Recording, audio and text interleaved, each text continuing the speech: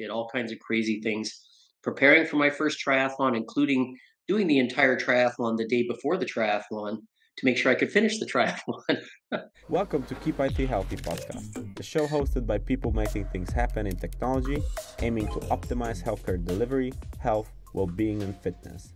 My name is Jan Kamiński and I'm the co-founder of Applover, a company dedicated to improving the quality of life with IT solutions and digital advisory. We started making this podcast to amplify great thinking to propel healthcare forward. Our guest today is Lance Watson, Olympic gold medal coach. Hi, nice to be here. How are you? How are you, Lance? I'm doing good. I think I'm on the other side of the globe from you. We're just stepping into winter and nearing Christmas in Canada. So missing the sunny days of summer, but looking forward to some festivities coming up. In our podcast, we always start with like a small intro and let's say background of our guests. Could you share your story? I know you've been a coach for a while now. Could you tell us the whole story and where did it start?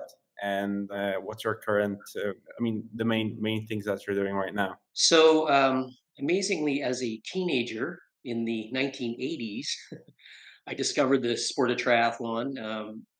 Initially, because I was just looking for a way to stay fit. I grew up like a lot of Canadians playing ice hockey.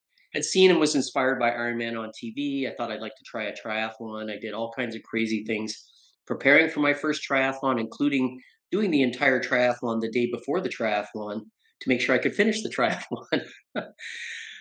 What happened shortly after that was there weren't a lot of coaching options in that era, and I needed people to train with. I had good organizational skills, good communication skills, so I started bringing together just friends and people who were into triathlon to meet up and work out. And of course, they would show out and they show up and they'd be like, okay, well, what are we doing today? So I realized pretty quickly it was up to me to actually figure out what the workouts were. And those were my early guinea pigs.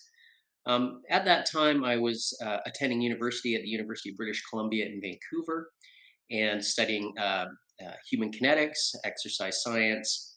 And I was lucky enough to not only apply some of the theories and ideas to the athletes I was coaching. I was mentored by some really great track and cross country coaches, and was an assistant running coach at the university through that tenure. And that's where I really learned how to have athletes at a high performance level at different ages, training for different distances, to still work together in a cohesive training environment. So that was a really important phase. I also had the good fortune of being able to lead some teams across the country and even overseas in a couple of instances. All the meanwhile, I was coaching my own triathlon team, and they were having more and more success. Better athletes started looking me up. So after university, and this is in the early 90s, I rolled the dice, invested in myself, my athletes, and did my first European tour. And at that time, it was kind of the Wild West. There was no national federation support. It was completely independent. And also the days of fax. So I remember sending faxes overseas to places like Poland and Czech Republic and that and waiting in the middle of the night for the fax to come in, knowing that I was going to get the pickup or the ride for the team at the airport, and then you just show up and wait. So as we worked through the 90s, we also started going down to Australia with the team, and by the sort of mid to late 90s, I was coaching most of the Canadian national team. And a big moment happened for our sport where triathlon was announced as being a part of the 2000 Olympic Games in Sydney, Australia. So, of course, that allowed us to have a laser focus on here's a goal, qualifying for and competing at that Olympic Games. As we approached 2000, I was approached by Triathlon Canada to have the opportunity to move to Victoria, British Columbia, where I currently still live, and be a founder of Canada's first ever national triathlon center with this sole target of aiming for our first Olympics. And a funny story, it was about 3 weeks before my first child was born. Um, I was coaching this great, awesome group of athletes overseas in Australia. And they called and they said, how do you feel about moving to Victoria to launch this training center? And by the way, we can pay you $200 a week. And I said, that sounds fantastic. And it was one of those moments where you just follow your heart. something speaks to you and you say, "This is what I need to be doing right now." I was able to bring in a few other international athletes to train with our Canadians, and the year 2000 was one of those years where all those years of preparation, belief, self investment came together, and we inevitably the big moment was we won an Olympic gold medal. Simon Whitfield won the men's first ever Olympic gold medal in front of the Opera House in Sydney. It was a postcard moment for the Olympics. It was the opening weekend, beautiful day, and of course, full spread in the newspapers and that. It was like in hockey, it's the Stanley Cup. It was a Stanley Cup moment in Canada as well. We don't win a lot of summer gold medals, and people were out in the streets banging pots and cheering, and it was just a really incredible national moment and something that shaped me. Also in that year, Lisa Bentley, athlete who I ended up coaching for 11 years, won the first of her 11 Ironman titles. I coached two other athletes to winning their first Ironman championship. I coached both national champions. So it was just one of those incredible years where everything clicked.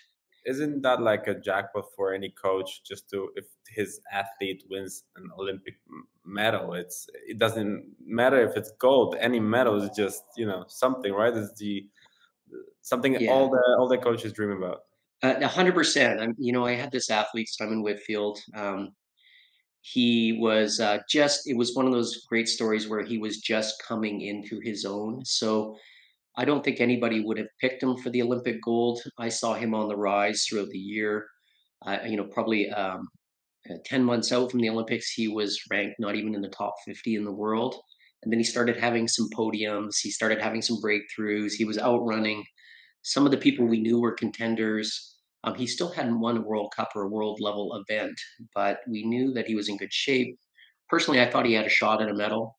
And I think it was just one of those moments as well where a lot of the contenders going into their first Olympics, our first Olympic experience, they were really, really tight. It was like a lot of tension, and a few of them, I would say, just didn't perform to their potential.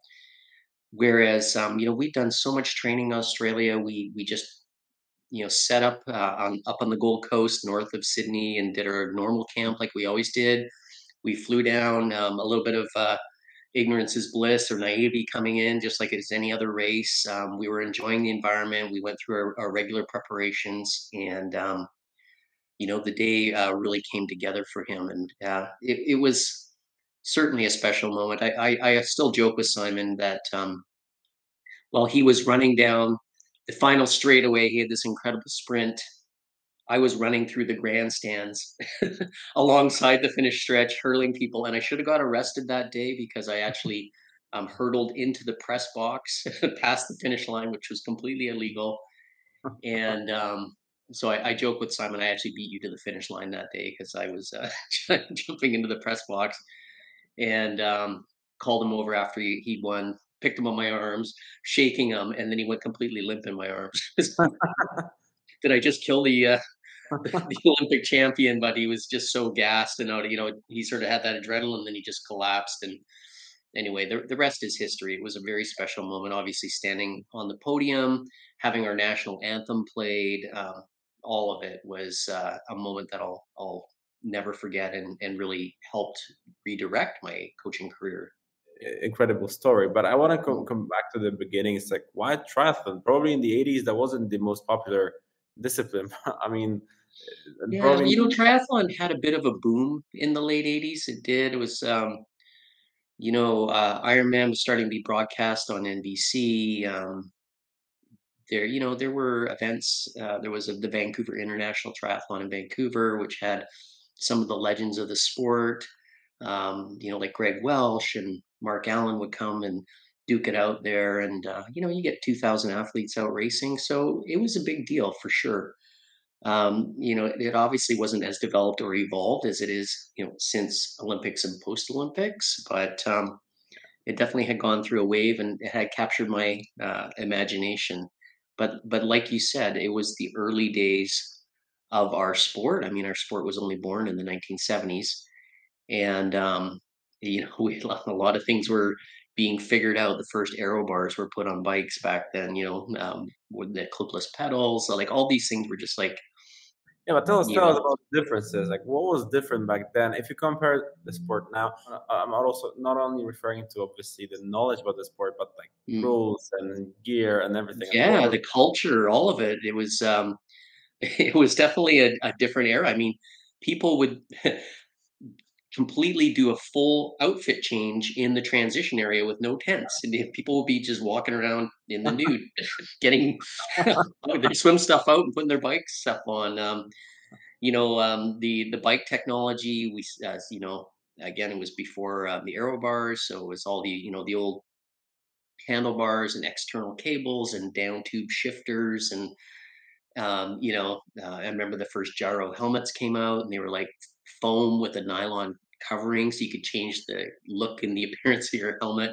All kinds of fun things like that were happening. The very first triathlon wetsuits started to be, created. So when we Mhm. started, we were swimming in basically windsurfing wetsuits with the big zipper up the front, and they were just like thick and not mobile. And so, this the sport was really just in its infancy, and all the little innovations and technologies. And then, of course, in the late '80s, one of the things that triathlon was famous for then were the original aero bars. The aero that would put the athlete into that kind of almost downhill skier like aerodynamic position. And one thing I'd say about triathlon is it's always been an early adopter of technologies. Like, a lot of companies will actually come to triathlon because the psyche of the triathlete is a little bit adventure seeker, trying new things, and that so different things will get tried out. And of course, the most famous aero bar moment was Greg LeMond in the Tour de France, who took that technology there and won the yellow jersey in the final stage using those aero bars. So another great triathlon moment. But yeah, it Yeah. was a lot of fun back in those days.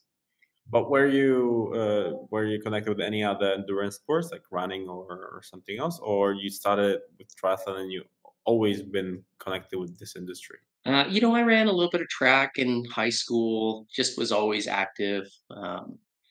But again, I just saw triathlon. I was enamored by the idea of just being really fit. Seemed like they were the ultimate athlete. So, and I was a teenager. I thought, oh, I want to give that a try. And, I went out and did my first event. And the one thing I remember was just such a welcoming community. I won my junior category, which didn't say a lot. There was probably three of us or something like that. But what I do remember where the older athletes were just so congratulatory and supportive, and I just really felt welcoming. And that probably was what got me hooked. The obviously the challenge of dealing with the covering the distance, but also just feeling like this is a really great community to be a part of. And you know what else I'll also say is it was probably the first time I've been in a sporting environment where athletes or people of all different ages competed together. And I was able to see people who were in their 50s, 60s, 70s out there doing triathlon. And it kind of gave you a vision of like, this is not just, high performance sport, but this is sport for life. And that was really appealing to me as well. And I know you've been a part of many like coaching camps and events like that, and been involved with the promotion of triathlon in general in the world. But how did it change the promotion, the marketing of a sport in those, let's say, 30 years? As I see let's say, the communication that goes for multiple triathlon brands, or like Ironman, etc. It's rather like very, there are a lot of business people training. I'm not talking about the professional level. I'm talking about the amateur level. I see that a lot. The communication goes there at least like in 70%. I mean, the sport really has exploded worldwide. And early days of Ironman in Hawaii, that was the first catalyst, having some kind of national or international broadcasting. The Olympics obviously took it next level as far as awareness. I remember back in the early days, people, what's a triathlon? Is that like skiing and shooting, or what do you, and then, after the Olympics, you go to the bank, or you'd be at the grocery store, and people knew what a triathlon was. They, maybe they knew somebody who did one, or they had a brother or cousin or something like that. So it became a little bit more part of the, within the vocabulary or the consciousness of the regular person. Ironman, of course, is a private corp and has been the driver of participatory age group triathlon worldwide. So through the 2000s, they had a bunch of sort of franchisee type events, and then they owned a couple. There was probably only 8 or 10 Ironmans worldwide at that time in the full distance, and a few more 70.3s. And then as they were bought out by private equity, they became more driven towards sport and growth of the sport, which to me actually has been a fantastic journey. It's what it's really done is it's helped bring what is a lifelong, healthy pathway sport to all corners of the earth. It's still being discovered by new countries. It's going into countries with real emerging economies, and people are starting to have a little bit of disposable income. They've got a little bit of time, and it's like triathlon in the 80s and early 90s, where it's new and it's exciting, and it's giving another area on the globe a pathway towards lifelong fitness, and community and health, and that great environment. Do you actually use technology a lot right now when you're training the athletes that train with you, or not really? You still focus on your old ways, or maybe not old ways, but the traditional ways, in a sense, traditional approach to that. So, as I mentioned, coaching back in the days of waiting for faxes and the emergence of email, massive breakthrough, the internet, massive breakthrough, of course, and then things like power meters and heart rate monitors became innovative technologies, and then they became mainstream, and then wearable technologies, GPS, were innovative, and then they became mainstream. And so when you think about coaching, there is a human component, a relationship component, and that's never going to be lost. The coach athlete relationship, paying attention to the human being, how they're reacting, how they're responding emotionally, Mhm. mentally, the holistic approach of everything that's going on in their life is But foundational to a mhm. successful coach athlete journey. Is it supported right now with actual data, not only the feeling, but like the data? 100%. Yeah, 100%. So I guess I'm re-emphasizing that the holistic approach and the relationship is foundational to successful athlete journey. What we've seen is that we have access to more and more technology and data to make less emotional, more data driven decisions about what the athlete should do as well. So we're able to monitor and direct based off of a quicker acquisition and analysis of what the athletes are doing. So, if I was going to put it into simple terms, it's an incredible world now where I can have an athlete on the other side of the planet receive very specific indications around percentages of their threshold output, their power targets, which are fed into a smart trainer, which will auto control what they do step by step by step through their workout.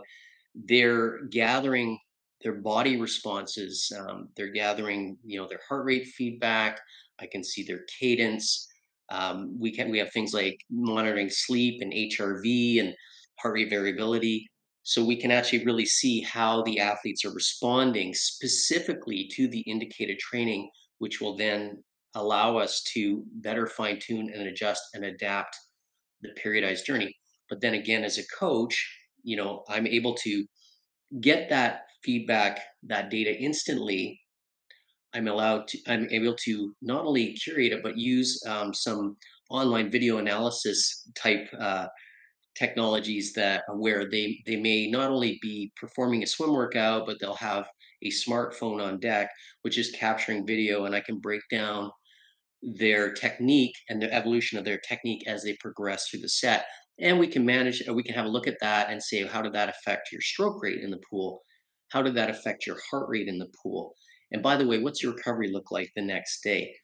And then I can get onto a video conference with them, like we're doing right now, and we can have a heart to heart and an educational moment as well. So here's what the data said. This is also what the intention of the workout was. How did you execute it? And oh, well, you had a tough day at the office. You came to the pool mentally flat. Are there strategies in life that can help you get more out of your training, or do you adjust your training expectations according to what's happening in life too? So that's how it sort of all comes back together. Taking this incredible volume of potential data to analyze and then overlaying it and interacting with the human being on the other end as well. But is it popular among coaches? I mean, if you try to guess what's the percentage that actually uses all those tools and data and wearables, etc. I would say that the use of data and wearable technology is pretty mainstream right now. There's going to be different levels of coaching understanding, experience, integration. Different coaches have different styles, and different athletes have different aptitudes as well. It's if you're talking to an Olympic coach who's leading a national team, like you're also tend to be working with lifelong athletes there, and they're beyond that kind of we call the classic stages of learn to train, learn to race, learn to win. They're in the learn to race, learn to win phase. So it's tip of the iceberg stuff that's going to move the needle for them. If you're working with an athlete who is just entering their triathlon journey, they're discovering sport for the first time as a 40-year-old, they're going to have different aptitudes of how much information and data they can actually absorb. And quite frankly, as a coach, you're going to use this technology, but the guidance and mentorship plays a bigger role for that athlete than the experienced long-term veteran who is has to do a lot more things quite a bit more specifically to make those marginal gains. How did it transform the coaching landscape? How it impacted coaching methods in general, maybe even yours and interactions with athletes. Well, I think what with the growth of triathlon worldwide, there's a lot more volume of athletes, and what we're seeing now is that there are a lot more athletes now who are coached than there were 20 years ago. So if I go back to the dinosaur days of coaching, the conversation back then was, well, coaching is for elite athletes, but not for me. I'm just doing this for fun or whatever. And there's still a lot of athletes like that. But now what we're seeing is that athletes worldwide of all ages and of all abilities still believe that it's worthwhile to invest in their own knowledge and understanding, seeing what their personal potential is. So what we're seeing is that the mid-level of triathlon is getting stronger. And then the depth of the high performance amateurs in every age group is getting a lot stronger too, because there are that many more athletes worldwide who are receiving great coaching and are also learning how to use those technologies and those wearables themselves to help guide and direct their output on a given day so that they're having a more effective journey. Essentially, there are more athletes turning up prepared for these events, which creates a better competitive environment as well. And you'll have more athletes pushing each other on the day. Probably there is one aspect that isn't really affected by that. So the mental aspect of training and like competition in triathlon. So how do you help athletes develop the mental toughness required for the sport? Mental training is called mental training for a reason. It's training, and you can shape and reshape the way that the mind reacts to stimuli. So, on a real basic example, in back in the old days, when you go to school and you're doing physical education, and if you're a bad boy at school, the teacher makes you go run laps around the field. So you grow up with this whole mental reaction to running and physical stress as a negative experience, right? Like, yeah, okay, I'll go and do that run, but it's going to hurt. It's going to suck. And that's not a strong place to not only train day in and day out with, but also to race from too. So a lot of times, particularly with athletes coming into sport at a later age, it's reshaping the way that they think about and process training and racing. The other thing is going back to the technology piece, because when you talk about holistic athlete, you're talking about life and how it impacts them, but you're also talking about how Right. they manage their journey with training. And data can be an incredible piece to build confidence and understanding the body and really shape your process. And that might be by putting caps on output, like putting a ceiling on what you should do and then getting confidence out of not going crazy and blowing up and self-doubting and that. On the other hand, the data can also get in your head a little bit too. You can start to become a little bit of a training robot where you're just chasing Mhm. numbers every day, and you kind of lose that organic experience of, hey, I'm outside riding my bike and it's a beautiful day and there's the ocean and I just feel like going hard for a while just because it's fun to go hard, and it doesn't have to be 277 watts right now. It can be just like, I'm just going to push. So it's an ongoing journey of uh, preparation, analysis, learning, education, preparation, analysis, learning, education, where we're going through this cycle of getting an athlete ready to go do a practice, being engaged, on task, immersed in what they're actually doing in the moment, changing the lens or the perspective that they look at that activity through, and then having post analysis and learning. So it's not beating yourself down, oh, you suck today. It's looking at, okay, where were you on task? How was your self talk in that moment? Were you intrinsically focused on biomechanics, on run economy, whatever? Did you waver any points? Where did your heart go at that moment? How would you do it differently next time? And probably even more importantly, what would you replicate next time? What did you do right? What would you replicate? Because that's what we want to be able to do over and over again. Creating a mental, you know, environment that they can go into a sporting event, into their big race, and be able to replicate. So they get really good at focusing and refocusing when they're out on in the race environment as well. But did you have many examples like that? So people that were too focused on numbers that really lost all the joy out of the sport? 100%. I guess I would say with coaching experience, you actually learn to guide athletes, and I talk about periodizing. We talk about periodizing your annual training program physically, right? Doing your endurance and your threshold. We also talk about periodizing your annual program mentally, and that means changing focal points. So every week through December, you're not training for the Olympics. You're thinking more about general environment. You're thinking about training with family and friends, maybe having a little bit more fun at practice, having a bit more of a playful approach. And then as you approach your 8 races, your big season, you get more into Superman phase where, okay, really trying to dial in these workouts, be Yeah. really on task, really dig deep and process. So when I think about my journey, I could give you countless examples of elite athletes where you may have a real hardcore athlete who you're always trying to we see it trying a little bit let a little bit of the air pressure out of the tires on that athlete, like trying to have them be a little bit more relaxed. Sometimes you have the anxious elite who you're trying to bring a little bit more joy back into it,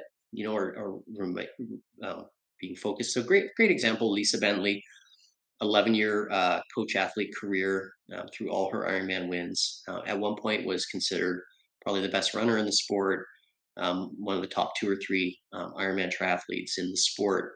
And we actually created a weekly structure for her to get ready for her Ironman events, where she would spend a good portion of the time simply thinking about the kind of attitude, self-talk, experience she wanted to have on that Ironman course, because she was such a driven athlete that she could get nervous and wound up. So we talked about finding joy on the course, having themes on the course, getting energy back from the volunteers and people cheering, so that she could just carry that foundation of happiness throughout the day.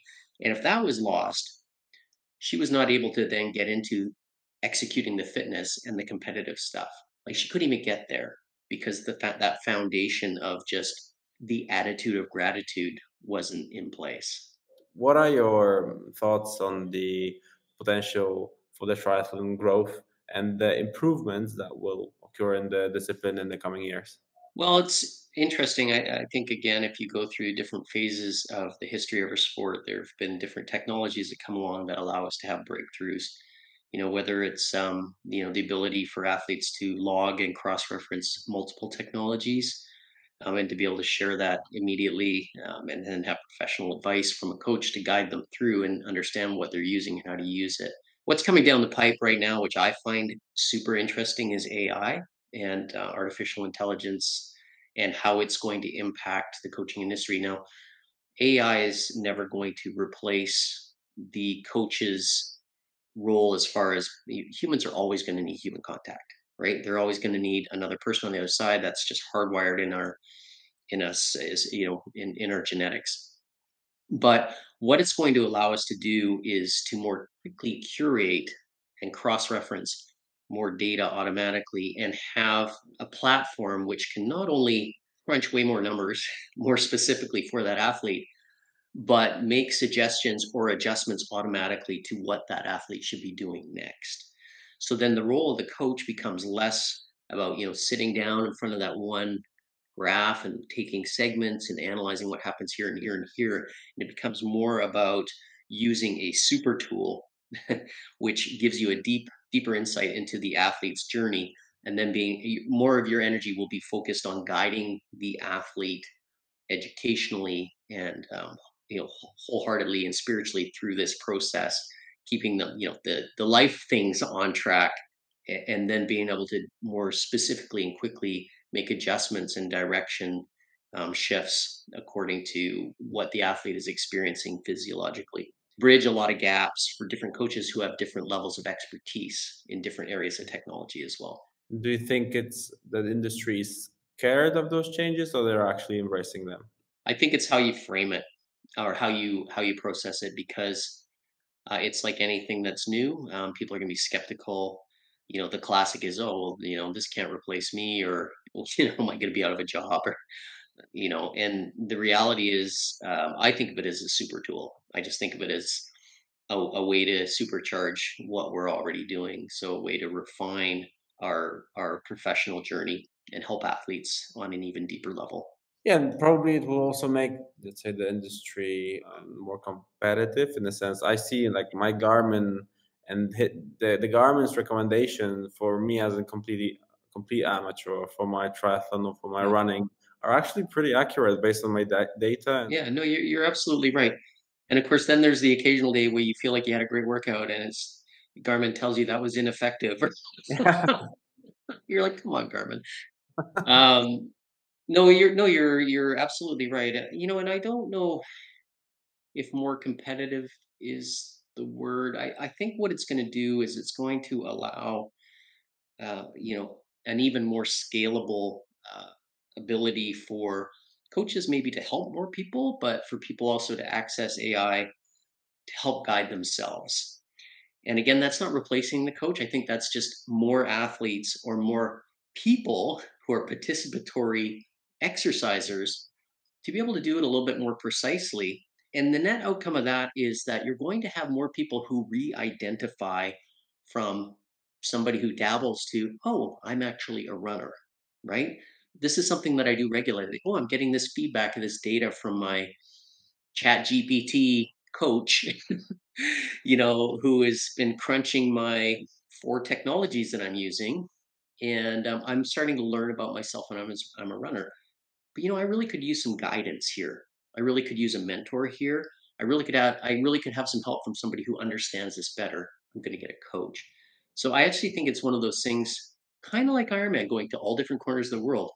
It brings more opportunity to engage more people into a health, fitness lifestyle, and perhaps athletic journey, which benefits everybody in the long run. How do you see the future of triathlon coaching?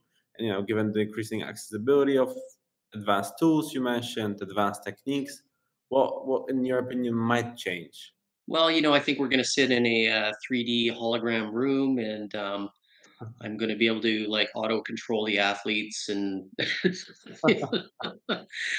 I mean, it's hard to forecast what the future brings. Right now, again, I believe AI, the companies like HumanGo, who are creating predictive, Amazing. adaptive platforms. I mean, it's incredible what they're doing right now. It's going to change the way that coaches, I think, where they spend their time focused. Like it's going to allow them to have more time to help the human. And it's not that their understanding of the technology is going to be irrelevant. It's not. It's more that they're going to be able to come to summaries of what the athletes are doing that much more quicker and with a deeper insight because they're cross-referencing maybe 8 technologies instead of 2. So they're able to get a more in-depth, broader picture of what the athlete is going through physiologically. And then as a coach, as a mentor, they're able to better guide the athlete more accurately through their own training progression, but also through that athlete's personal journey, which is going to have inevitable curveballs of my kid came home from school sick, or Exactly.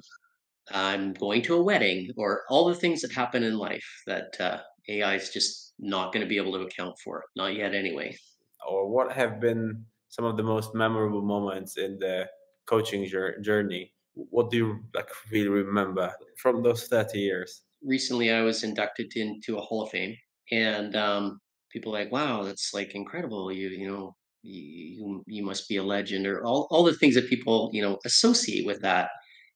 And that was never my focus as a coach. It wasn't like I'm going to do this so I can have those accolades in the long run. When I think about my career, I think about just all the people that I had the good fortune to help guide, be a part of their life, the friendships that I fostered along the way. So I probably could go through every single athlete I coach and can think of like wonderful moments with that athlete and some tougher moments as well too, but all the things that help shape. So, of course, winning an Olympic gold medal was an incredible moment. I put other athletes on podiums at world championships, which were incredible moments for those athletes. I had the great fortune of coaching an athlete named Brent McMahon from the age of 15 to his last professional world championships in Nice just this year in 2023 as a 43-year-old. So that was a longevity study in itself of how the work you do with a teenager plays out through all the different phases of their career. So, I can remember Brent setting a world record for the fastest debut Ironman. I can remember him qualifying for his first Olympics. I can remember him standing on the podium at an Xterra Off-Road World Championship, like all these incredible moments. So I guess to bring it full circle, at the end of the career, you get inducted in this Hall of Fame. But the joke is almost like, well, I guess I've been doing it long enough and I've been focusing on it long enough that I've had enough moments that they kind of all added up. But when you're in the journey, you're not thinking about that. You're just engaged with these athletes, their goals, and trying to help them. And just as importantly, sending them out into the world after their careers as happy, healthy, functioning, intact humans who, have used sport to enable and springboard them into the next chapter of their career or life as well. Yeah. I know you also train not only the athletes, but also the coaches. And is it as hard to train a coach as it is to train an athlete? Coaches, I guess you would say they coach for different reasons, but generally you've got a group of people who want to, be a part of a sport journey, whether it be high performance or participatory. Like on an innate level, most of them want to help people, and they tend to be really good humans that come into it. I think if I were to hit rewind and go post Olympics 2000. I spent the next 6 years building our National Triathlon Center. And one of the things I really loved about that, one of my roles there was coaching education and actually building a framework of education for coaches. And a lot of those coaches that came up through our center went on to have great careers. And for me, that was super rewarding, was to be able to share what I learned, impart upon them what I had experienced, bring them into an environment, see how I run a practice, but then have them put their own signature on it, their own flavor on it, go out and have their career and express themselves in those different environments as well. Coaching education is something I'm absolutely passionate about and I love. And there's nothing that gets me going more than being able to sit down and have a cup of coffee with a coach and break down the minutiae of the different elements of our sport. Maybe before I ask the question, I want to give you the thought process.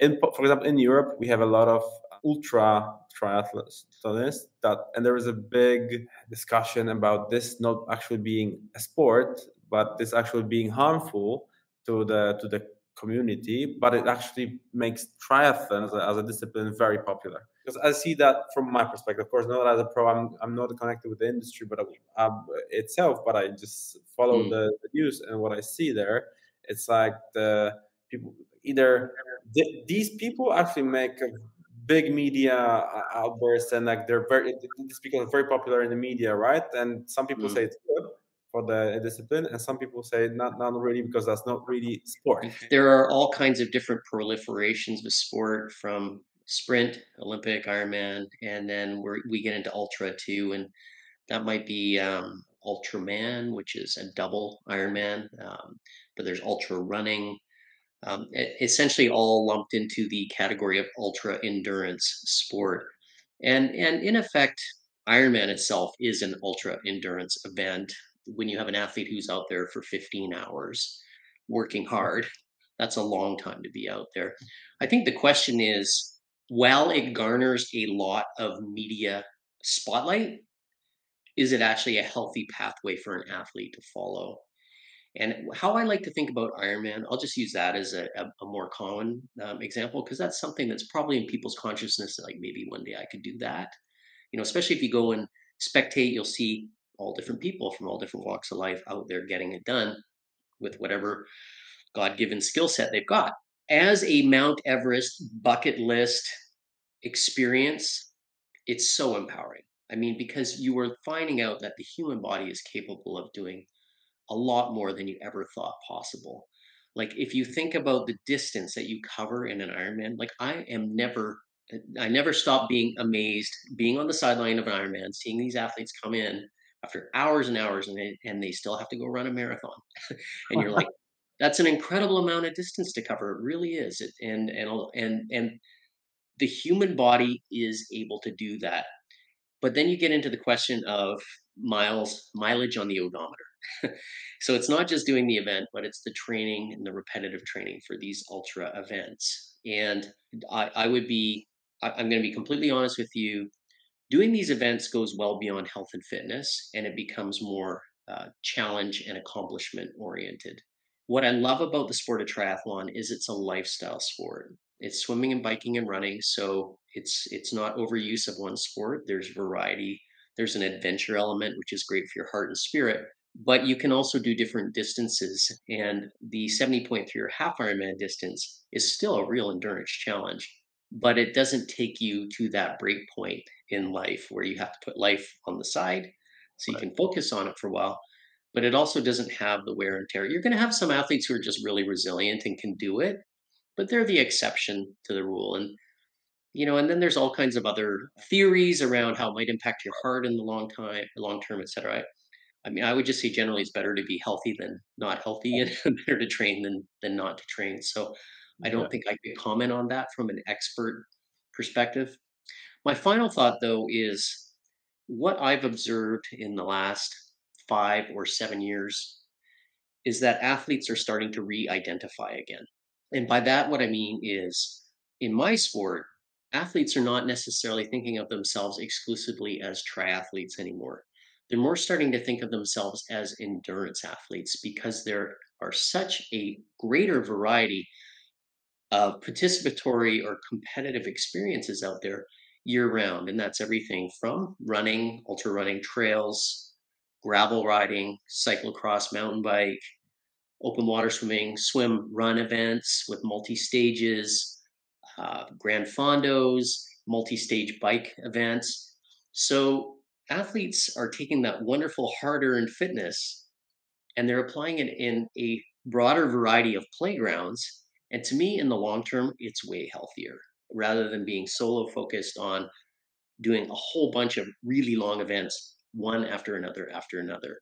You might get away with it for a few years, but it catches up with most people after a while.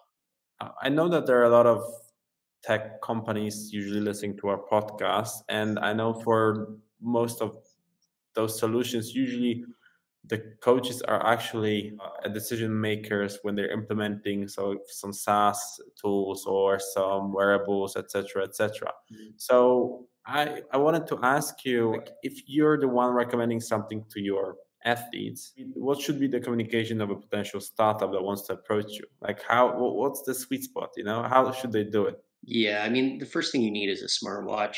I mean, just heart rate, GPS, all the other metrics that it provides, cadence, vertical oscillation. Like, there's probably more than most people need just in a regular smartwatch, and I would start there. I would say for a new athlete, combining technology and but then going back to sort of the old values of creating community around yourself too. So find somebody to go to practice with, maybe somebody who understands the technologies that can help guide you a little bit.